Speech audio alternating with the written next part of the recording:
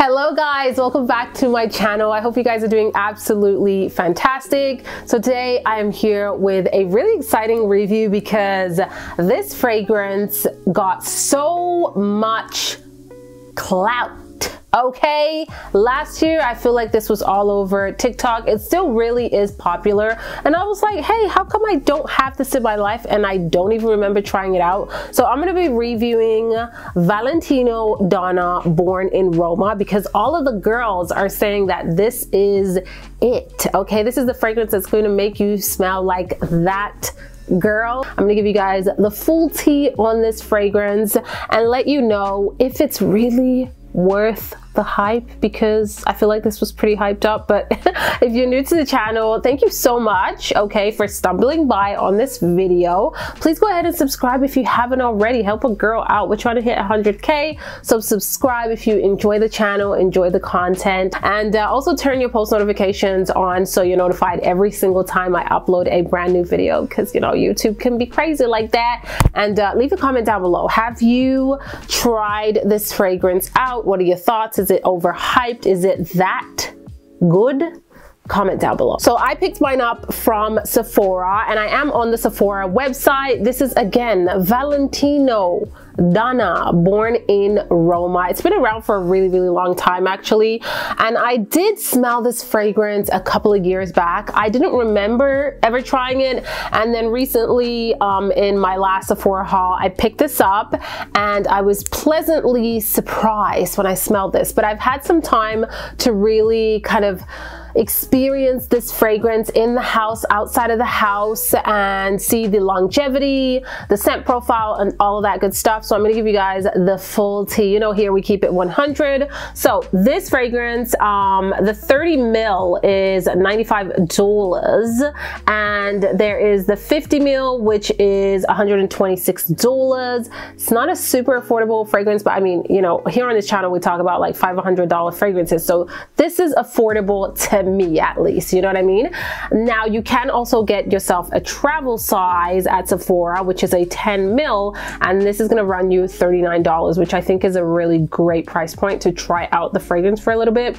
So this is considered a floral fragrance. It's a warm floral, and the key notes in here is blackcurrant, jasmine, bourbon, vanilla. Okay, so that is the entire take on this fragrance. I'm going to tell you guys what I think. Let's start off with the packaging. I actually really like the bottle. I think that it is very edgy. It's very fashionista. It's giving me a vibe for sure. It does look feminine, but like a very confident, powerful, feminine fragrance when you look at the bottle. This is not a girl that is shy and playful and like dainty.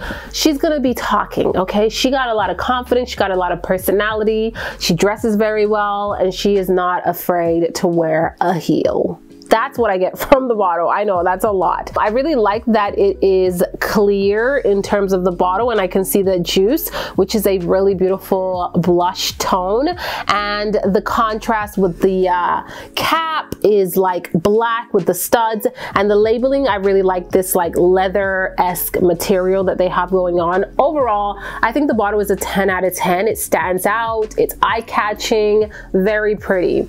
Now let's talk about the atomizer real quick. I'm gonna spray it. That atomizer is gorgeous. It's gorgeous. It's not a complete like fine mist, but it's not too abrasive. It's not too harsh. It's really nice, and it flutters out beautifully. So I do like the mist. It's not going to be those mists where it leaves a bunch of oil spots on your clothes, which I detest. So this is a great mist, and there is the little cap that I just took it off, which is very minimalistic and looks very pretty on the bottle. Let's talk about the fragrance. I just sprayed it and I can totally smell it. I'm gonna spray it again and give you guys my thoughts. So this fragrance is a mood uplifting scent. Every time I spray it, automatically there is the biggest smile on my face. It makes me happy. This scent opens up very bright, very fruity. You slowly get the aspects of the floral tones in here, as well as that beautiful vanilla. This to me is a very, very, very, very crowd pleasing scent. It is the DNA of many designer fragrances, so to me, it is not unique. With that being said, it's still beautiful. A scent does not have to be completely unique for me to love it. There are many fragrances that I have in my collection that are very similar to each other, but I still love the subtle differences.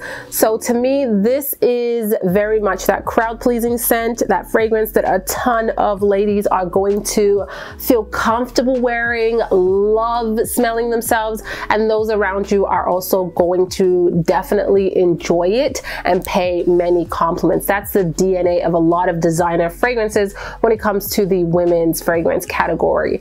This is fruity floral, but definitely I get more of the fruity tone, and it is a juicy, like fruity fragrance. So if you like that, you're going to enjoy it. The black currant in here is very prominent to me. It's the thing that I get immediately, which reminds me so much of other fragrances, which I'll talk about in a second. I love the opening. It's very mood uplifting, it's happy, it's bright, it's captivating, it's almost addictive, and then this fragrance dries down. What I like about this one, this particular designer fragrance, is that it's not completely linear. You will have a little bit of a development in the dry down. Some fragrances, when you spray it, that is what you're going to get throughout the entire wear. But this one, I definitely feel like it's a little bit of a developing fragrance. So to me, in the dry down, the sweetness in this fragrance that you get initially tones down. It's still there, but it's not as strong as it is in the opening. You're gonna get more of a musky effect in the dry down. There is that vanilla tone in there, so the sweetness is still there, but it becomes a little bit more refined. And I almost get this woody tone, like slight creamy woody tone. The fruitiness in this fragrance is still there. It still has this like juicy, almost mouth-watering aspect to it, without it being too fruity, too food-like. You know what I mean?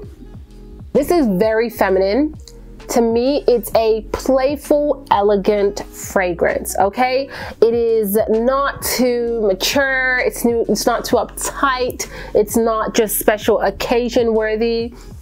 It's one of those fragrances that you can wear with different occasions, whether it's during the day or the evening. It really is going to play with your personality, with what you are wearing, with what the occasion is. Maybe for a date night, this would be a great fragrance because it smells ultra feminine, and we all know that the fellas love a good sweet fragrance on a woman. So this plays really well for a date night fragrance, even a first impression, maybe a first date.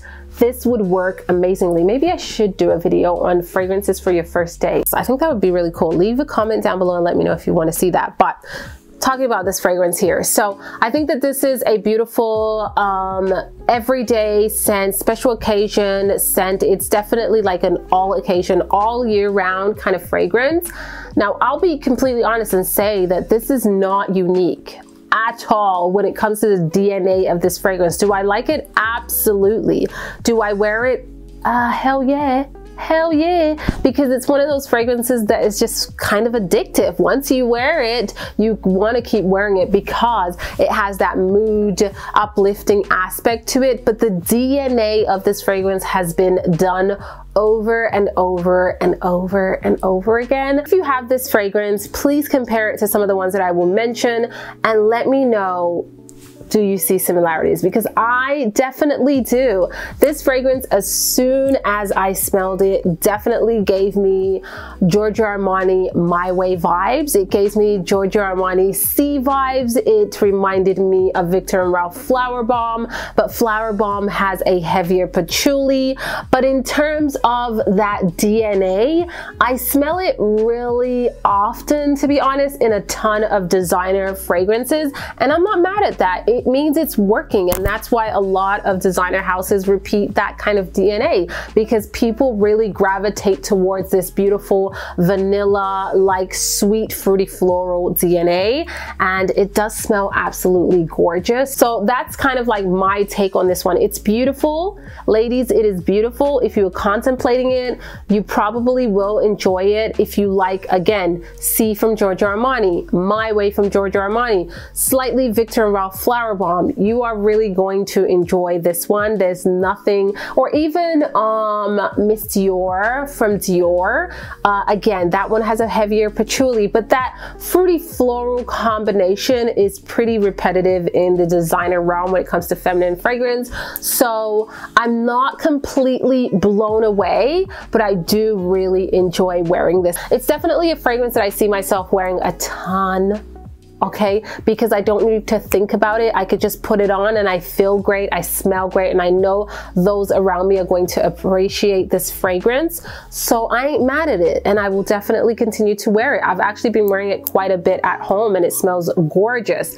In terms of the lasting power, I don't find that this is the most long-lasting fragrance. Even when I compare it to other designer fragrances, this is giving me a moderate longevity in terms of like me actually smelling it on myself. I would give it about a 5-hour mark. It's not extremely long-lasting to me, especially once it starts to dry down. Like, I don't find that this projects super loud, but mind you, I haven't had the opportunity to really overspray this scent like I usually do with other designers. So maybe by overspraying it on clothing, it's going to project a lot louder and a lot longer. I do find the first hour it projects really nicely. Like, you definitely get that scent bubble around you, but after that it becomes a little bit closer to the skin. It lingers and then starts to fade away at the 4 to 5 hour mark, at least on my skin. And that's just kind of like my experience with the fragrance. But again, I think it's beautiful. I totally get why so many people enjoy it, but it is not something unique to me at all, to be honest. There's actually another fragrance that I picked up during the haul, which is, let me grab it actually while I'm here. That's a close-up. This is Gucci Flora Gorgeous Gardenia.